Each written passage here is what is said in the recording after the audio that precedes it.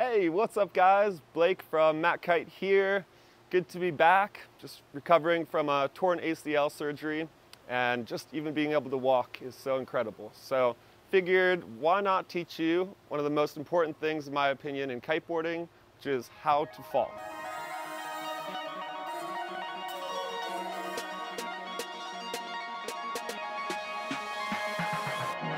I have a lot of experience in falling. I've been injured a lot, and throughout the years teaching myself how to kiteboard and do all of my own tricks, I have had to learn how to fall through trial and error. But now I've got it down where a lot of my injuries I haven't even fallen. It's just due to previous injuries and not being strong enough. So I'm really learning that if you're stronger, it's better. So going to the gym, just doing some squats, even body weight exercises as a preventative measure so that you don't get injured. The stronger your legs are and your body and your core and your neck are, the less likely you are to break something. So that's just one thing that I'm learning right now because I've never been a gym person. But it is good, even if you don't go to the gym at your house, do some extra exercises on top of just going out and being active in kiting, because that'll prevent you from injuries where could have not happened if you're a little stronger. So that is something I'm learning as well right now through this experience. But that's just one thing. There's many other tips to how to fall, and yeah, let's get into it. So number one thing, if you take anything away from this video, is remember this. If you ever feel like you're gonna fall, get small. That's my key advice for any sport, any trick, even just tumbling on the ground. If you ever feel like you're going to fall, get small so that you can roll out of it. If you're tall, then you're much more likely to fall.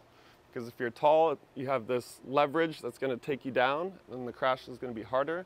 If you're small and compact, you can kind of roll out of it, get your body together, create a lower center of gravity. And that really helps, just not take those hard impacts, hard falls that can injure you, set you on the sidelines, and yeah, that's just it. If you ever feel like you're gonna fall, stay small. Secondly, you always wanna keep your kite above you. Once your kite goes down, that's gonna pull you with a lot of force into the water, hitting it harder, and water is a lot softer than other things, but still with that amount of force driving you down, water can feel like concrete. So if your kite's above you, it'll always kind of lift you up and keep you floating down.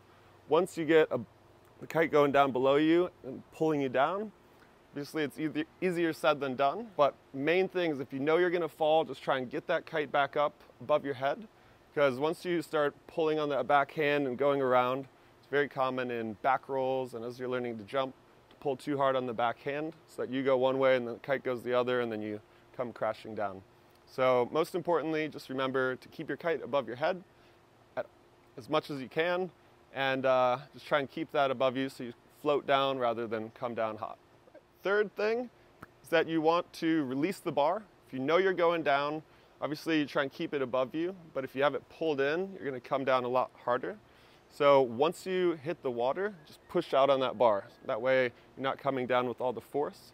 So as you're coming down, hopefully you can keep the kite above your head, you get small, then right before impact you push out on the bar so that it opens the kite to kind of soften the impact. If you have that pulled in, then the kite's going to be powered up, pulling you harder into the water, which is then going to make you fall harder, which doesn't feel so good. So just remember to push out on the bar as you come down, and that'll allow you to just soften the impact, like a parachute kind of like catching you as you're swinging down, and that's really important to do. You can always just let go of the bar and cannonball, so just remember to do that, and that'll really help soften those landings. Number 4 is to kick the board off behind you. So you want to kick the board off upwind.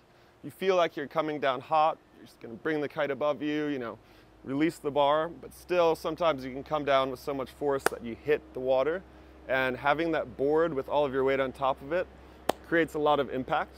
So if you just kick that board off behind you, then you can land and just pencil dive into the water or cannonball. If you get small, then it's going to soften the landing. Sometimes when you're coming down without the board, pencil diving is the best thing, unless you're going into shallow water. then I would recommend keeping the board on just so that you don't sink into it. You can kind of take the impact with the board, but again, as you fall, if you're straight and you're tall, then all of that impact's coming down. So as you come, you get small, so you can absorb the impact and use your body and your knees as a shock. Whereas if you're standing tall, I think we've all probably had that happen where you come down and you hit and it's just a lot of impact on your spine and your neck and back and everything. So knees especially. So if you ever feel like you're gonna fall and you're coming down hot, as long as the water's deep, just kick that board off upwind of you. Make sure you don't kick it off and have downwind, because then you can get pulled into the board, which then can hurt you. Whether you hit the board, the fins, the edge, you know, it's a hard object that you don't want to hit and crash onto. So just kick it upwind of you if possible and get rid of that thing so you can just focus on landing and preparing for a crash. And number 5 is just to always make sure, once you're at the level of looping, always get that loop fully around. Even if you know you're not going to make it, if you panic and you loop the kite and it goes down, whether you're trying back rolls for the first time or you're jumping, you accidentally send it, you know, it's better to fully commit to a loop and have it go back up in the air than to do a loop halfway, create all that tension and then sheet out and stop, and then it's going to fully send you down to a really hard impact. So I know it's scary and it's pretty hard sometimes to fully commit. It's like a mental block where you try and commit but it just doesn't. So, you know, just pull that bar in as hard as you can, hold it, keep it so that it goes all the way around, and then sheet out as it's going up to soften the landing if you're doing a loop. So those are just 5 things I thought about that, you know, in this time in my life here when I'm recovering from leg injury, and I've had so many injuries over the years. I wish someone would have taught me how to fall properly so that I wouldn't have had to go through all those, but grateful for it because now I've learned exactly how to fall properly and, you know, saved myself some damage throughout the years, and honestly it's probably the reason that I'm alive today is knowing how to fall. So I hope this really helps you, and let me know how it goes. I will see you on the water or at the beach and then back on the water, you know, 6 to 8 months. So looking forward to it, grateful and happy for every day. Just amazing to be alive and continue to be able to do the things that I love to do. So thanks for watching. See you next time. Peace.